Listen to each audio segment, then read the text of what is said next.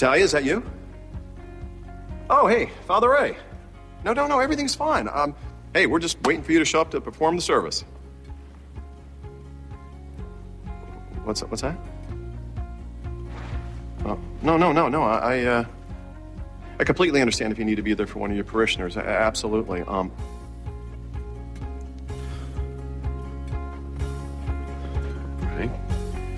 Pop, if I had to find another priest, there's not going to be a wedding. Hey, Father Tim, it's Frank Cooper. Olivia? Don't say anything. It's okay.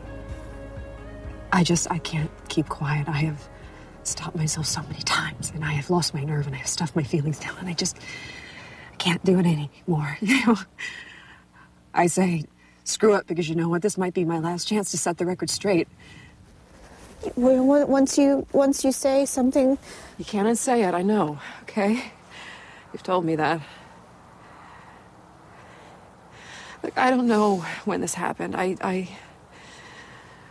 just know that somewhere along the line, you stopped just being my roommate and my friend and Emma's other mommy and even the person who gave me Gus's heart.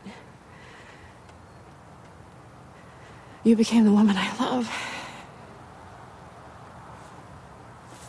And I know that it's a sin in your book, and I get that, and I get that Frank can give you love and security and a home for you and Rafe.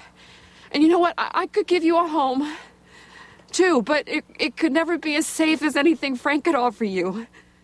Safe is not the most important thing. All I could offer you is whispering and canceled play dates for Emma and tormenting Rafe, you know, at a time when he really needs to feel like he can make a fresh start. We've done that. We've survived all the whispering and the canceled play dates, and Rafe has survived prison. This would be so much worse. It would just be a world of trouble, and I don't want that for you. I've handled trouble before. You're gonna get hurt. I can't live with that. I love you, but I don't know what offering my love will do to you. And I'll ask you to change who you are and what you believe, and then that would make this whole thing a lie, wouldn't it?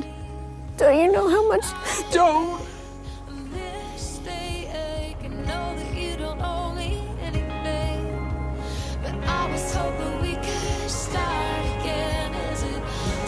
You're where you need to be. You need to be, man.